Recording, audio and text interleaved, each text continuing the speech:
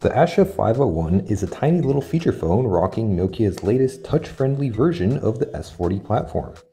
It has changeable plastic battery covers, which come in a number of colors and really add a lot of character to this budget range device.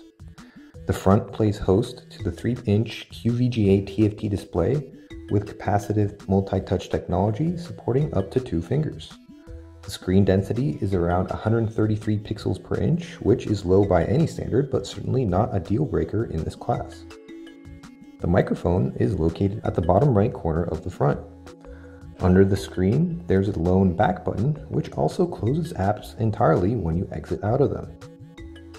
On the right side, Nokia has placed a 2-piece volume rocker and the power lock button for unlocking the Asha 501.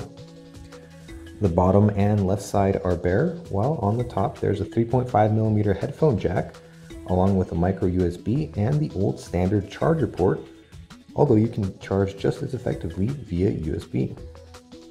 The back holds the 3-megapixel camera along with a Nokia logo, and there's the loudspeaker pinhole, which is located underneath a bump used to undo the panel. Removing the panel reveals a micro SD card slot and the battery, under which lies the primary SIM slot.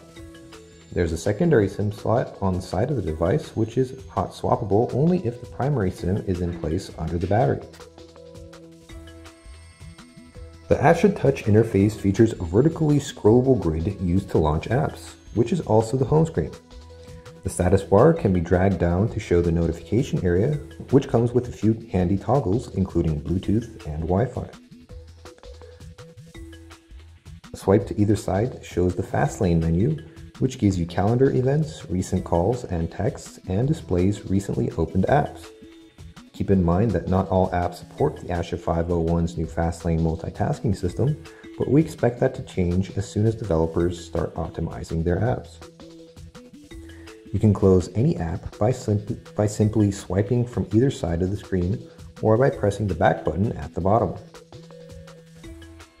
Certain apps also have a contextual menu, which is opened by dragging up from the bottom of the screen.